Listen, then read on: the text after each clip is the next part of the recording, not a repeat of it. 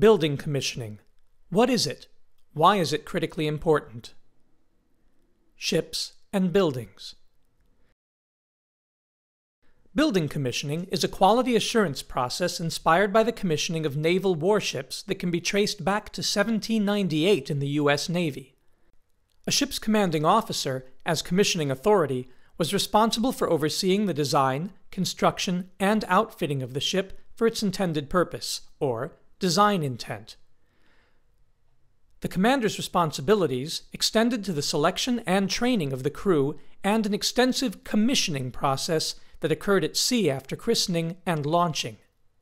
In modern times, with more complex ships, the commissioning phase at sea can last as long as 3 years.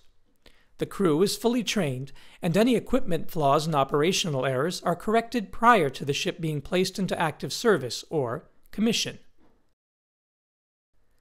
Building commissioning seeks to apply the time-honored principles of Navy ship commissioning in achieving quality assurance in the planning, design, construction, and operation and maintenance of buildings of all categories: commercial, industrial, institutional, and residential.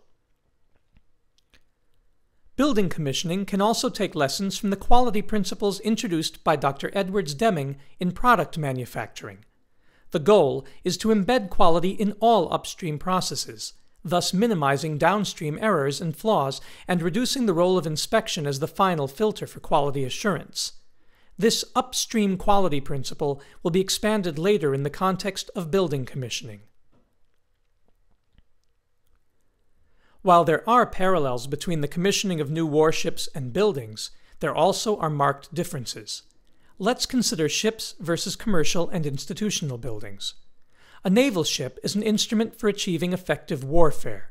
Prior to launch, the captain oversees the planning, design, and construction of the ship by a crew separate from the crew that goes to sea. After launch, the captain and sea crew operate and maintain the vessel for its intended purpose, after an intensive period of preparatory training. If the ship was poorly designed and constructed, or the crew insufficiently trained, the consequences can be dire.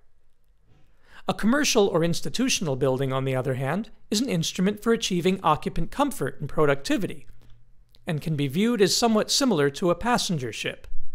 As such, the occupants of such buildings typically are not the building's operating crew. Their commander, the CEO or boss, typically is not responsible for overseeing the building's design, construction, operation, and maintenance. Indeed, the occupants within a building are engaged in activities that are to various degrees coherent and interdependent, like a crew or team, and the building is designed, or should be, to accommodate those activities. However, an operating crew quite separate from the functions and concerns of the occupants actually runs and maintains the building. Certain industrial buildings may be the exception.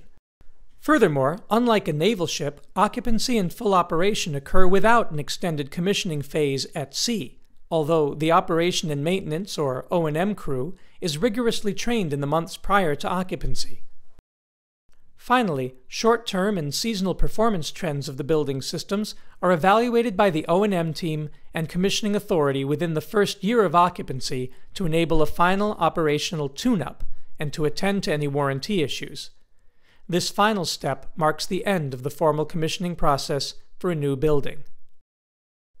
Unlike a ship, however, faulty design and construction of a building due to poor or non-existent commissioning typically would not lead to catastrophe. However, occupant safety, comfort, and productivity can be compromised, and O&M costs can become exorbitant. Thus, the role of building commissioning is not to be minimized or dismissed, and the analogy with ship commissioning is valid.